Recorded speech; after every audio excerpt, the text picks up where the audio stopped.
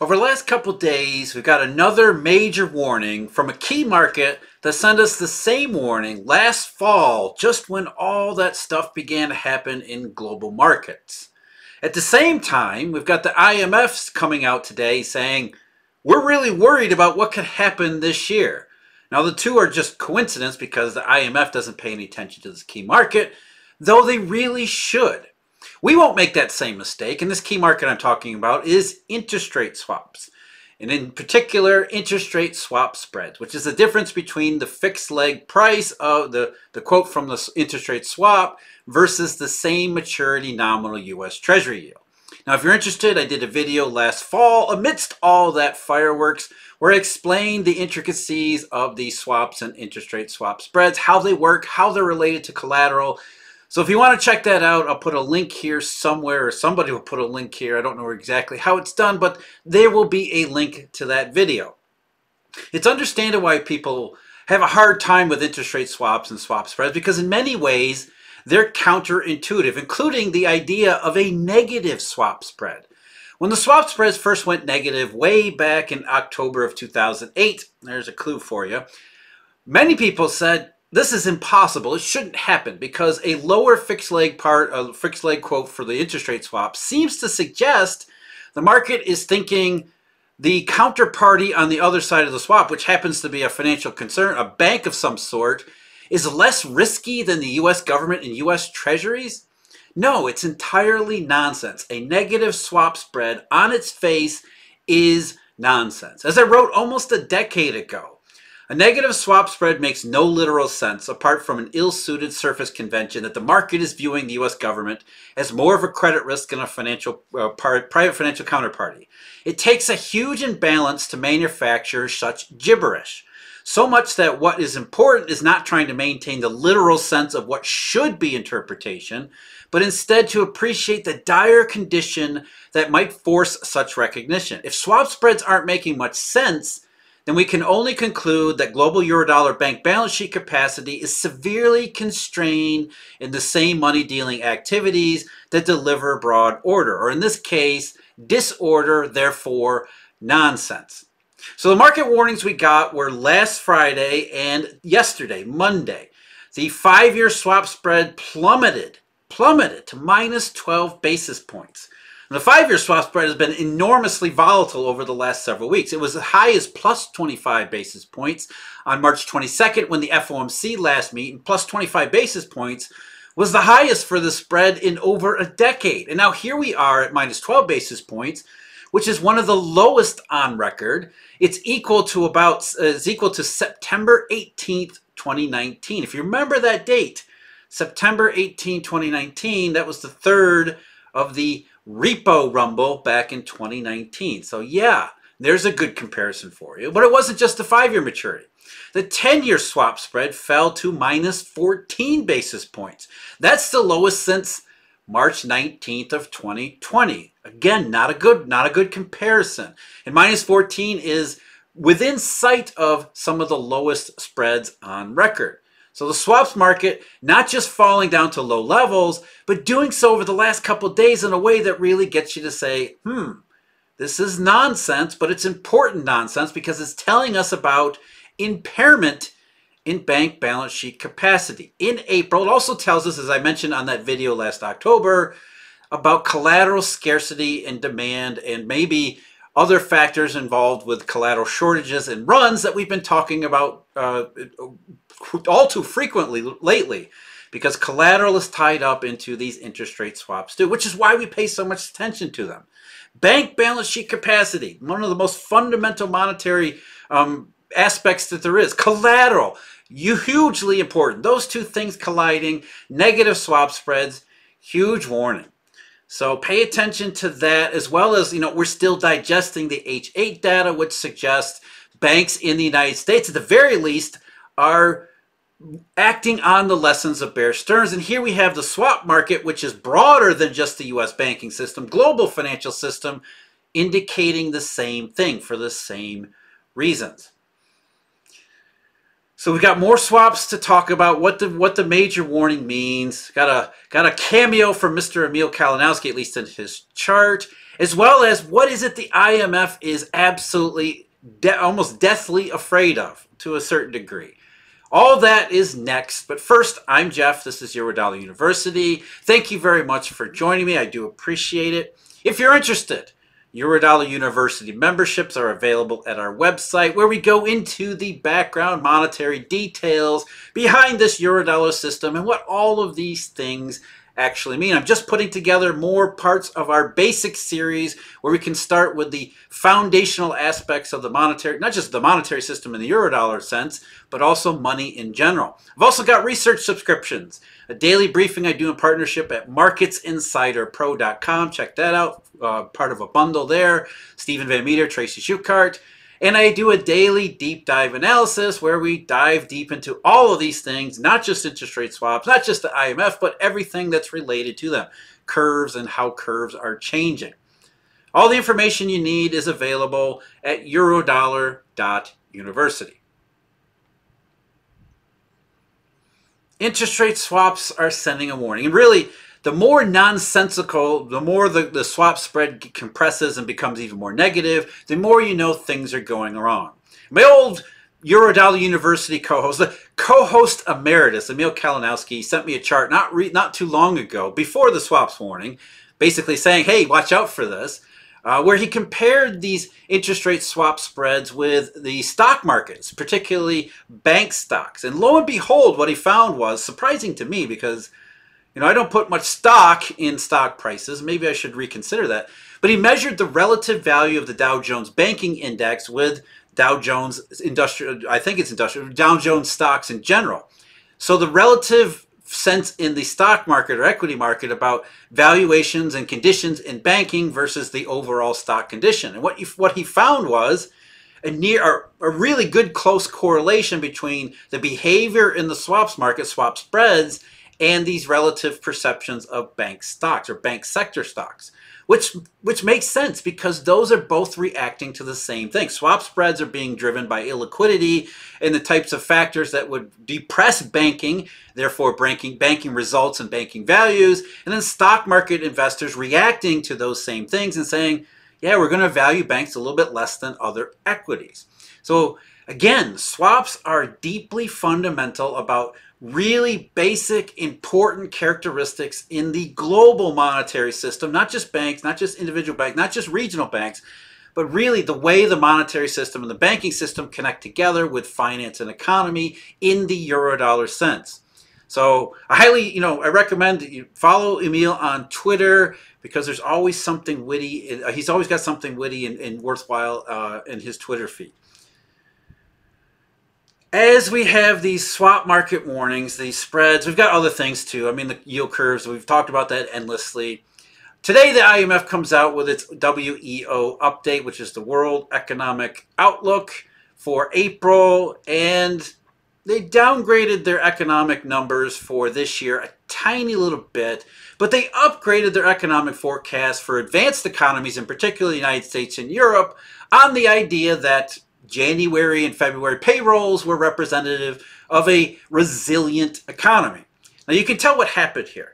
They looked at all that data in January and some of it in February and said, hey, the US economy, the European economy for some of the stuff over there, they seem to be holding up really well in the face of all this inflation stuff. And now inflation is falling off a little bit, maybe it's coming back, but these economies, especially labor markets, are really holding up well.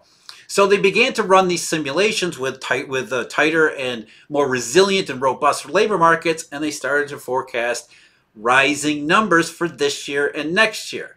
And they did this likely from the early part of March, and then something happened in March that didn't give them enough time to maybe run enough simulations to recalculate what the risks actually are after mid-March. So the WEO numbers that they put out are mostly about, hey, resilient labor markets, maybe China reopening is going to help the global economy. And then mid-March happens and it's like, uh-oh, We don't have enough time to rerun the numbers, but we'll add some sections to the WEO text and we'll run some minor simulations. We'll call it a plausible alternative scenario and tell everybody we're really worried about these downside risks, even though we're upgrading advanced economy numbers. So by the numbers, the April world GDP growth in 2023, they expect it to be 2.8. That's down a little bit. 3.0% for next year. Those are really weak numbers for global GDP. So the economy, as they're admitting, much less than they thought back in 2021 when they said and projected that 2021 would represent a real robust recovery. That stuff is long gone nowadays. They upgraded the U.S. GDP for this year to 1.6%. That's 0.2% higher than in January and 0.6% higher from last October when they were convinced inflation was going to continue to plague everything. So already got that wrong. Even so, they're projecting only 1.1% GDP growth in 2024, largely because they expect Federal Reserve rate hikes to depress economic growth. These models. Europe, they see as 0.8% this year, 1.4% next year. Those are both up from recent estimates. Again, same idea. The European economy seems to be hanging in there, plus lower energy prices. Maybe things are going to go well for Europe. Not great, but not horrible either. China, a 5.2% expectation for this year, only 4.5% next year. But the 5.2 is 0.8% higher than last October because of reopening. And the IMF thinks that reopening will at least provide a temporary boost to China, and maybe the rest of the global economy too. But with all that, won't call it good news or optimism, but positivity, at least compared to previous estimates. The IMF made sure, when you read the WEO text, the report they put together, they made sure repeatedly to point out that the downside risks are far, far, far greater than they were in January. Let me just read you one passage. Risks to the outlook are squarely to the downside. Much uncertainty clouds the short and medium-term outlook as the global economy adjusts to the shocks of 2020 and 2022. And the recent financial sector turmoil. Recession concerns have gained prominence, while worries about stubbornly high inflation persist. Well, they persist in central banks, not in any real sense. There's a significant risk that the recent banking system turbulence will result in a sharper and more persistent tightening of global financial conditions than anticipated in the baseline and plausible alternative scenarios, which would further deteriorate business and consumer confidence. Basically the 2008 style scenario, where back then everyone, not just the IMF, but all economists and central bankers looked at the housing problem, subprime mortgage problem, and said, well, this might depress outlook if it goes further than we expect it to. And then it went not just further, it went way further. So you can tell here in the language, the IMF is a little bit careful. Yeah, this could go worse than maybe we're expecting. As they said, continuing here, financial sector stress could amplify and contagion could take hold, weakening the real economy through a sharp deterioration in financing conditions and compelling central banks to reconsider their policy paths. Basically, exactly what market curves have been pricing all along. And by the way, central banks being reconsidering their policy paths, that's already happened. Australia and India, two recent examples last week, in particular large economy central banks that have said basically the same thing as the IMF just did. We're a little bit concerned about this financial turmoil. That's not financial turmoil. That's monetary turmoil. Let's go to, Pierre-Olivier Gourinchas, the IMF's chief economist, said below the surface turbulence is building and the situation is quite fragile. Again, markets, they've been telling us that. But here's the thing. Here's the thing that they always get wrong. Maybe they're finally starting to learn about this whole monetary system. We can all remember the long time between the failure of an individual institution, whether it was Bear Stearns or Countrywide. Every time this was treated like an isolated incident until it wasn't. Yeah, because they weren't isolated incidences. In the way economics looks at the banking system is as banks are individual islands, almost like national economies. They treat them as individual islands when they're massively interconnected. And so when Bear Stearns failed, they thought, well, or nearly failed, sorry, it merged. They thought, well, that was an isolated case. And throughout history, you can say, okay, yes, these banks have failed because of their own problems, which is what we're told, or we're being told to think about Silicon Valley Bank and even Credit Suisse to an extent. That Silicon Valley Bank failed because of its own bank failure properties, its own stupidity. But that's not what happened with Bear Stearns. It's not what happened with Countrywide. It's not what happened with SVB or Credit Suisse. These are not isolated incidences, and those are symptoms, as I said, of the global monetary tide receding. And we know the tide is receding because we have these indications to tell us this. So SVB wasn't an isolated incident. Credit Suisse was an isolated incident. I just talked about the swaps market, this deeply fundamental market that is already in a seriously bad position. Spreads compressed, and they're getting worse, not better. So yes, these bank failures are symptoms of the real problem. The bank failures are not the problem. They're just symptoms. And if the problem is as bad as market curves are projecting, then you can see why the IMF is suddenly very careful about saying downside risk, downside risk, downside risk. Even when they put together this plausible alternative path, which suggests some additional tightening in financial conditions because of recent bank turmoil, it doesn't really change their numbers much. These models, these DSGE models, aren't meant to be changed all that much. It really takes a huge shock in order to get them to actually predict something like that.